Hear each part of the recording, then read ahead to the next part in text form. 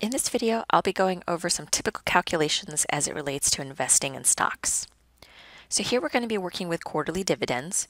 Jamie and Peter Dawson own 220 shares of Duke Energy common stock. Duke Energy's quarterly dividend is 86 cents per share. What is the amount of the dividend check the Dawson couple will receive for this quarter? So here's our formula to determine the quarterly dividend check amount. We're going to be taking the quarterly dividend per share and multiply it by how many shares we have. So we'll take the 86 cents, multiply it by the 220, and we get $189.20 for our quarterly dividend. Next, we're going to calculate the return on an investment. Wanda Sotheby purchased 120 shares of Home Depot stock at $128 a share. A year later, she sold the stock for $140 a share.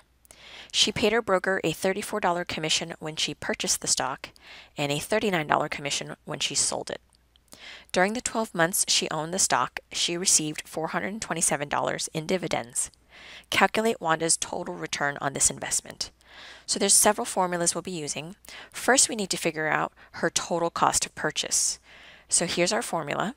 We're going to take the price per share in which she bought the stock at, multiply it by how many shares she has, and add in the commission. So we'll take the 128 times 120 shares and add the $34. So this will be the total cost of her buying stock. And we get $15,394. Next, we have to calculate the total sale proceeds that occur a year later. In this formula, you'll take the price per share a year later, multiply it by the 120 shares, because she's selling all of it, and we will subtract the commission. So here we'll take the 140, multiply by the 120, and then take that amount and subtract the $39 commission. So we get $16,761. Now as a note, you might ask, well, why did we add the commission here but subtract the commission there? In the first formula, this is the total cost Wanda incurs. So there's the cost of the shares and the cost of the commission. So we add that all together. In the second formula with the sale proceeds, this is the money she gets back from selling her shares. So this is the amount that she gets from her shares at the $140 price. But before she can get that back, she has to pay the $39 commission. Hence, it gets subtracted from this amount here. In the last formula, we're going to find the total return. So we'll take the dividends that she received, that's the 427, and we'll add the capital gain or loss. So here's my dividend of 427, and then to determine if we have a capital gain or loss, we'll take the total sale proceeds minus the cost of purchase, and that'll give us 1,367 here on the right. Then when we add that to our dividends, we will get $1,794. Note, you'll get a capital loss if it turns out that our sale proceeds is less than the cost of purchase, meaning we're losing money. In this next problem, we're going to be calculating post-split shares. In September, the board of directors of Chaparral Steel approved a 2-for-1 stock split. After the split, how many shares of Chaparral Steel stock will an investor have if he or she owned 230 shares before the split? So here's our formula. So we'll plug in how many shares we have before the split, that's the 230, and we're going to multiply that by our split ratio. So we have 2/1, and that comes from the 2-for-1 stock split. So when we take 230 times 2/1, we get 460 shares after the split. In other words, we've doubled our shares. Let's go ahead and calculate earnings per share and price-earnings ratio. Michelle Townsend owns stock in National Computers. Based on information in its annual report, National Computers reported after-tax earnings of $9,700,000 and has issued 7 million shares of common stock. The stock is currently selling for $32 a share. So in our first formula here, for our earnings per share, we're going to take our earnings and divide it by our shares. So we'll take the 9.7 million and divide it by the 7 million. That'll give us $1.39. Now, you'll likely end up with a longer decimal, but since we're talking about money, we round to the 2 decimal places. We'll go ahead and calculate the price-earnings ratio. So we'll take the price per share in our story, the $32, and divide it by the earnings per share we just determined above. So taking the $32, dividing it by $1.39, we get a PE ratio of 23. Let's continue looking at analyzing earnings per share. Analysts that follow J.P.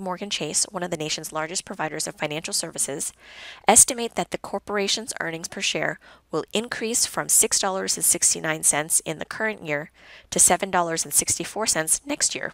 So here's our formula. We're really just comparing next year's earnings to this year's earnings.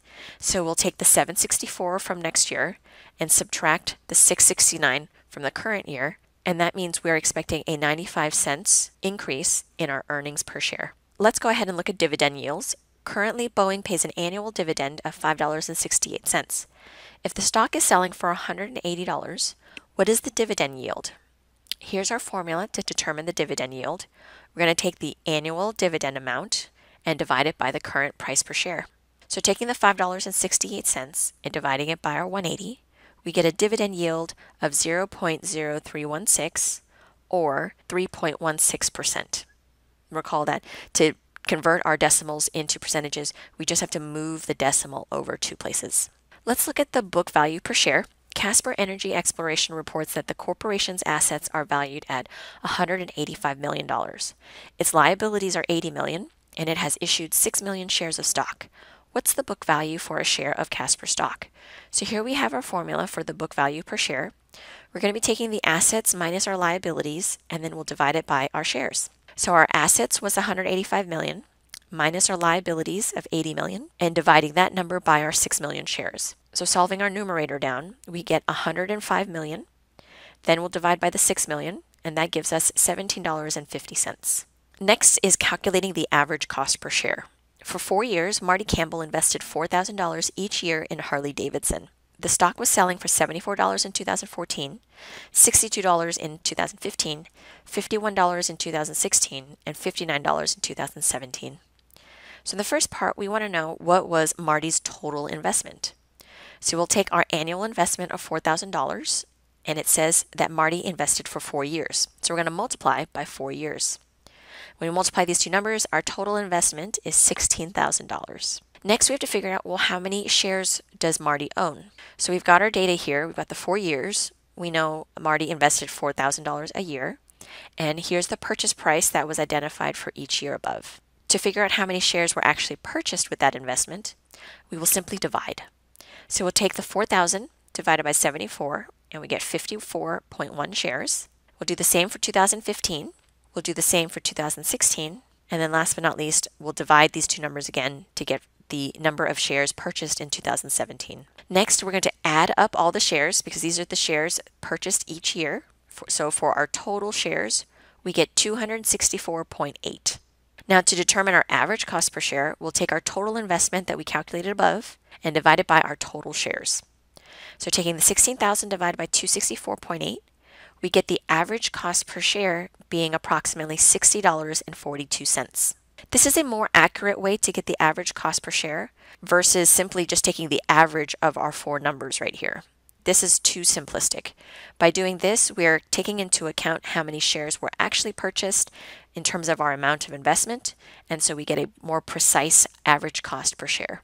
All right, let's look at some more shares and profit calculations. Bob Orleans invested $3,000 and borrowed $3,000 to purchase shares in Verizon Communications. At the time of his investment, Verizon was selling for $47 a share.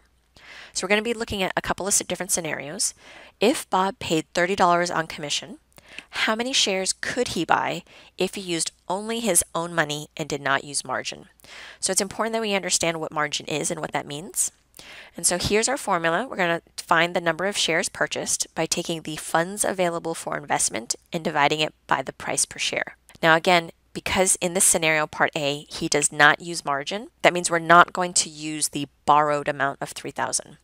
So really our funds available is his original investment of $3,000 minus the commission, and then we'll divide it by the price per share of $47.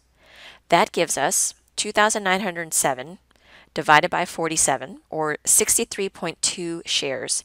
In part B, we still have the same background info, but it's a slightly different scenario. If Bob paid a $60 commission, how many shares could he buy if he used his $3,000 of personal money and borrowed the $3,000 on margin to buy Verizon stock?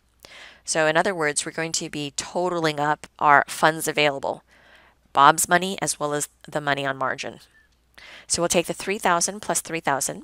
minus the $60 commission, and then divide all of that by our price per share. So when I simplify my parentheses, I get $5,940.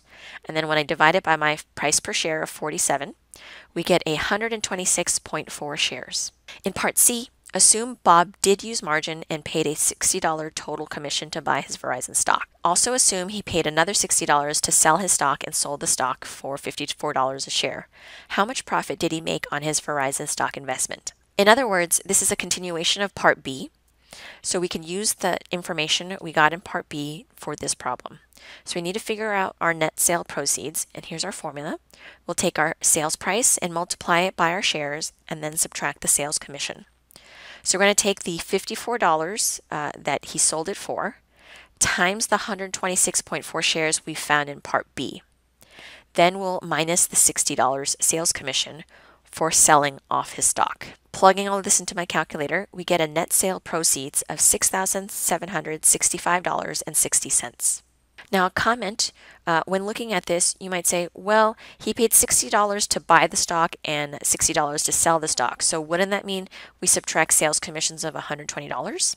No, because when in part B you calculated the 126.4 shares here, you already accounted for the $60 commission for buying the stock. So if you put 120 here, that means you're double counting the commission to purchase the stock. So be aware, that's why we only subtract the $60 from the net sale proceeds process.